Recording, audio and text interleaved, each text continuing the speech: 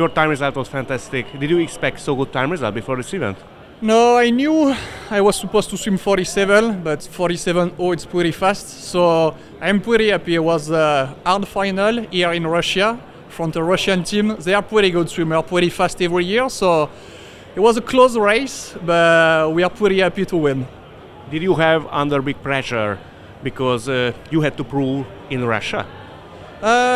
We have a lot of respect for Russia, like for USA or Australia. Every year it's a special race. 4x100 it's really exciting for every swimmer, and we was pretty happy to race from Russia, in Russia, and win here. It's something special, but we miss USA and Australia in this final.